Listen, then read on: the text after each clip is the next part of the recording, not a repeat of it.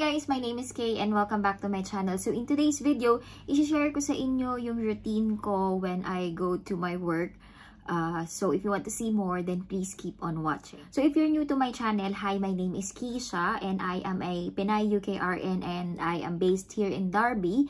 I am currently working at the NHS and I have been a registered nurse since February this year. So medyo bago pa lang ako. So yung mga information na maibibigay ko sa inyo is just based on my own experience. So magkakaiba tayo ng experience, magkakaiba tayo ng workplace. So my experience might be different from what you're currently doing or what you are expecting. So I'm currently working at the surgical ward, so sa trauma and orthopedics, so TNO, and it's a surgical ward. So nung na-assign ako sa ospital, na-assign ako doon sa ward na yon.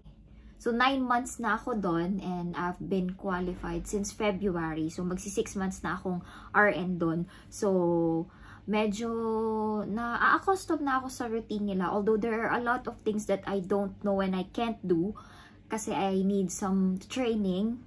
Currently, I'm still on the stage of doing or completing my training. Pero yung ibang mandatory trainings, nagawa ko na.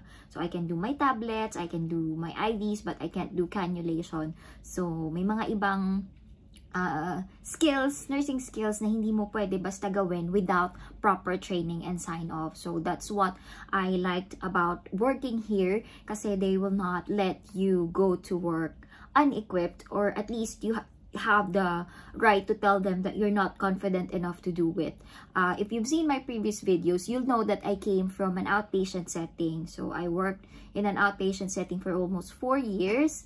So medyo I have lost touch with my nursing skills. So when I came here, it's like a whole completely different process kasi although pare-parehas lang yung mga ibang mga gamit, but the equipments are different. So you have to make sure na sanayin mo yung sarili mo or at least refresh your memory about those equipment or those yung mga gamit nila dito. It's better na parang wala ka masyadong experience kasi you're starting from scratch. So, para kang nagsisimula. Advantage mo if you have ward experience or if you have experience previously, pero you're gonna start from scratch here. So, at least okay na din na hindi ka masyado marunong. At least you're willing to learn. Yun lang naman yung importante and that's what keeps me going. Yung motivation to learn kasi every day is a learning process. So, nursing is a learning process. So, you have to learn every day. So, sa mga makakasama mo, you'll learn new things every day. So, ayun nga. So, kamusta ba yung workload? So, I am currently working as a full-time nurse here in the NHS. So, I'm working 37.5 hours in a week. So, that's 3 to 4 shifts in a week. And that's long days. So, ang pasok is from 7 a.m. till 7:30 p.m. if you're doing a long day. And if you're doing a night shift, parang ganun din. 7 o'clock in the evening till 7:30 in the morning. So, I love doing days. I don't like nights kasi nadidisrupt yung tulog ko and medyo nahihirapan akong mag-adjust sa tulog. So, minsan feeling ko nasusuka ako sa duty kapag night duty ako. And kapag day ka kasi, the time goes very swiftly. Unlike sa gabi, may idle moments kasi the patients are sleeping. So, sa morning, galaw ka lang ng galaw. So, hindi mo na mamalayan, handover na ulit. So, yun na nga. So, simulan natin yung araw natin. By the way, hindi pala ako nag-shoot sa hospital and I'm not mentioning where the trust I'm working at. So, bahala na kayo to figure it out kasi I just wanna make sure na safe din ako. Ayoko kung masyadong mag-disclose ng information. I just want you to have a brief idea of how a nurse here in the UK works and kaya niyo yan. Alam ko kaya niyo yan kasi when I first came here, parang takot na takot din akong Every day is still a struggle. Parang medyo natatakot pa rin akong dumuti. But you'll get there and you'll have people that you can ask help for. So, yun nga, disclaimer lang, hindi tayo pare-parehas ng experience, hindi tayo pare-parehas ng practices, but we follow one code, so we just follow the NMC guidelines. So, yun. So, without further ado, simulan na natin. So, I start my day by receiving a handover. So, 7 o'clock, nagha-handover na sa amin yung night staff. So, here in the UK, they call it handover. Sa atin sa Pilipinas, it's endorsement. So, mag-handover si night staff. So, what we normally do is, nagha-handover kami dun sa day room namin. And then, if there are some specifics, we walk around the wards. So, that takes about half an hour. Kasi, we have 29 patients in our ward. So, dun sa 29 patients na yon, sometimes there are 3 nurses in the daytime. So, parang ang mangyayari is if the ward's full, 10 patients dun sa dalawa, 9 patients dun sa isa.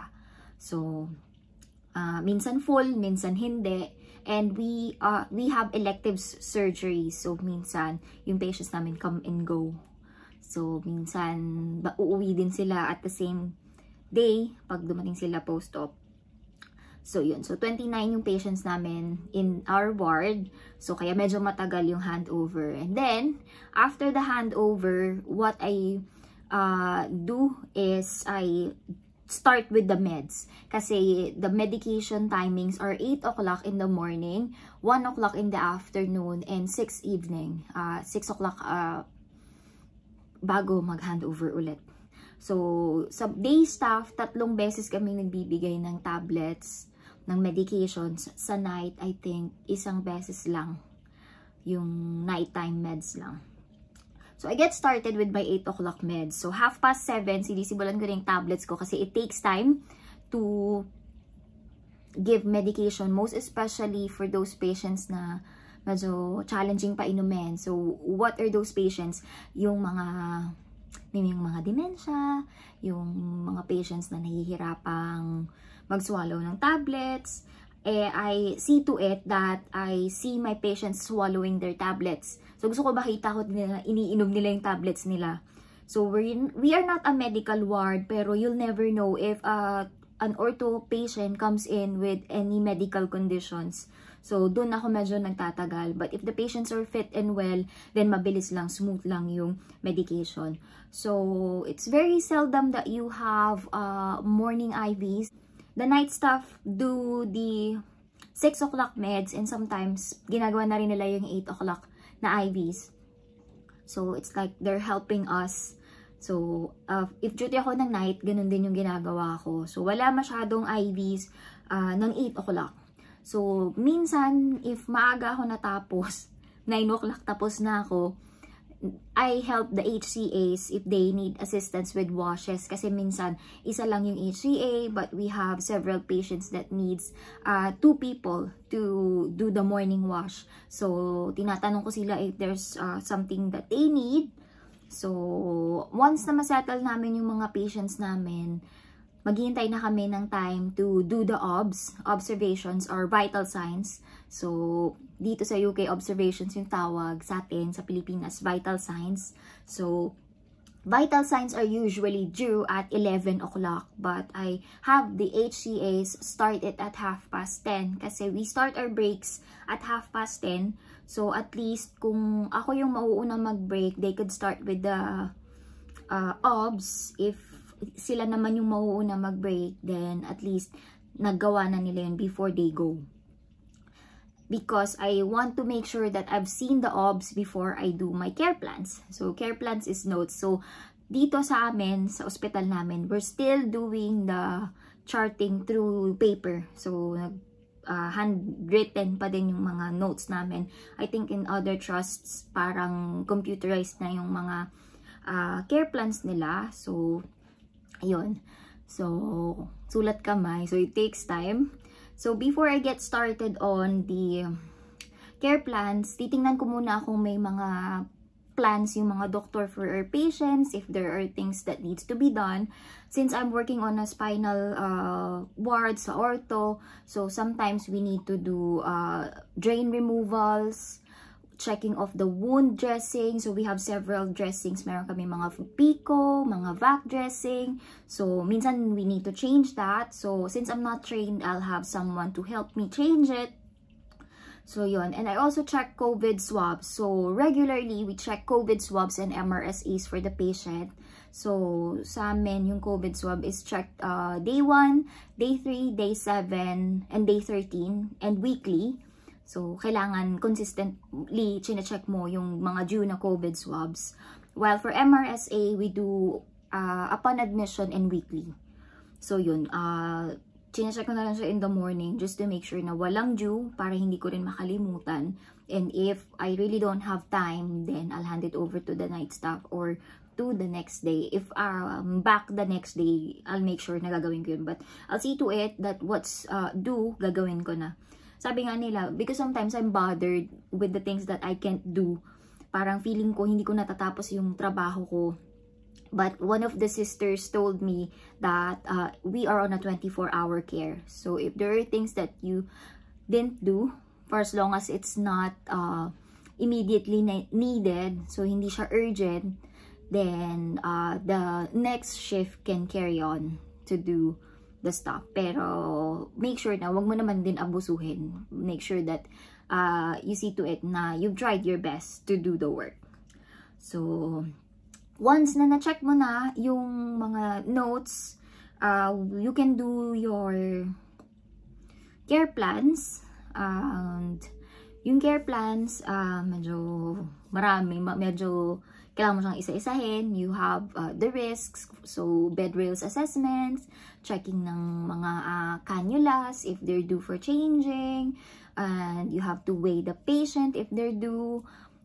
So, medyo maraming sinusulat sa care plan. So, mostly yung care plan is based on the ADLs.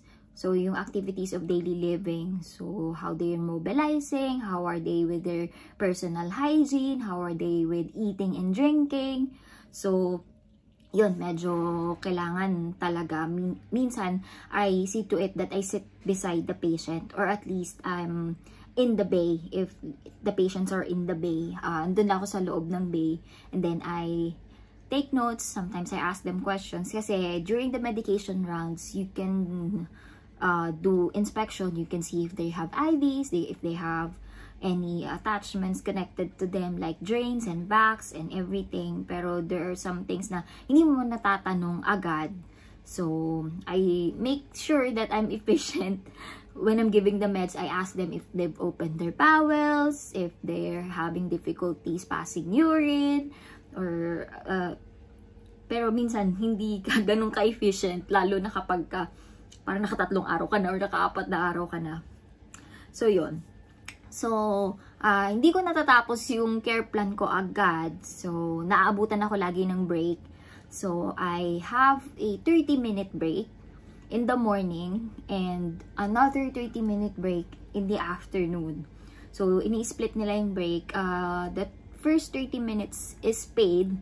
The other one's not paid. So, okay lang yun. At least you have time to breathe, have something to drink, kumain. So, yun. So, once you come back from break, so, pwede ka nang mag-carry on with your care plans. And since nagbe-break kami before lunchtime kasi there are some patients that needs assistance with feeding. There are patients that needs blood sugar checking before they eat their lunch. That's why we take our breaks early. Para at least pagbalik namin, we can check their blood pressures. We can get ready for assisting them to feed. So, yun. So, if nagawa na namin yon and all is well, I can carry on with my care plans. And then, 1 o'clock is the next medication round. So, I start early. So, since I've started early with the morning meds, I can start at 12:30 with the medications. Lunchtime medications are mostly pain relief. So, mga paracetamol, mga ibuprofen, tramadol, yan lang yung mga gamot na madalas binibigay during lunchtime. And the IV medication. So, if they're on any IV antibiotics, so if they're in IV Taz, IV Meropenem, mga IV Coamoxiclab, So, yan. So, yan yung mga IV medications na binibigay ko at 1 o'clock. So, after the medication and the IV's been given, so, pwede ko nang i-carry out yung mga ibang procedure na kailangan kong gawin. Like, if I need some wound dressing change, kasi since it's a surgical ward, so may mga surgical wounds sila. Sometimes they need removal ng sutures, may mga change of dressing, so may mga wound check, mga ganyan. So, ginagawa ko yan after I've done the meds, the lunchtime meds. And since we have spinal patients as well, some of these patients need turning. So, they need to be turned from time to time. So, tinuturn namin yung mga patients. Some patients needs 2-hourly turning. Some, hindi naman masyado. So, we have to make sure na chine-check namin yung mga pressure areas. And we're making sure na hindi nagkukos ng mga pressure source. So, kailangan everything's documented. So, every procedure or anything that you've done or anything na nagbago sa OBS ng patient, you make sure that you've documented it because they're big on documentation. You have to make sure that everything's been documented because if you've not documented it, you've not done it. That's how the afternoon goes. So, kapag wala kaming post-op patients, then chill lang, carry lang, you carry on with your work, mag-care plan ka lang, then you can update your handover sheet, kasi may handover sheet kami. I don't know if that works across all NHS trust. Naka-extra med kami, we're using extra med, so dun ina-update yung handover sheet. So, ina-update ko na rin siya before I go on my next break, para at least when I come back from my next break, I'll get the IV medications ready for 6 o'clock and I can get my tablets. Then, I'll do the tablets at 6 o'clock kasi ang next medication is 6 o'clock. So, you have to get started at 5 kasi may IV ka pa. Sometimes, since nga mga immobile madalas yung mga patients, since nga ortho, hindi sila masyado nakakalakad, so we're giving Clexane. So, yung mga subcut medyo, although mabilis lang, pero syempre diba, you have to stop and give the subcut injection to most of them. So, once na natapos na yung medications, you've given all the IVs, you've already updated your handover sheets, then you can print the handover sheets and it's 7 o'clock. So, hindi mo na mamamalayan 7 o'clock na handover na ulit, mag-handover ka na ulit sa night staff. So, the routine's different if it's night. So, i-share ko sa inyo on a separate video yung night shift routine because this video is already long as it is. So, i-share ko naman sa inyo kung ano yung nighttime shift on my next video. Pero for now, eto lang muna. So, that's how my day goes. So, sorry kasi hindi ko maipakita yung video just for confidentiality. Para hindi lang din ako magkaroon ng problema sa mga videos na ina-upload ko. So, yun lang yung video ko for today. So, sana may natutunan kayo. Sana nakatulong tong video na to if you're feeling anxious to start your duty in the wards. Yun lang yung video ko for today. Please like this video if you like videos like this. Comment down below if you're also working in a surgical trauma and orthopedic ward. And if not, then comment down below kung saang ward kayo nag-work. Please subscribe to my channel if you haven't already. And I'll see you on my next video. Bye!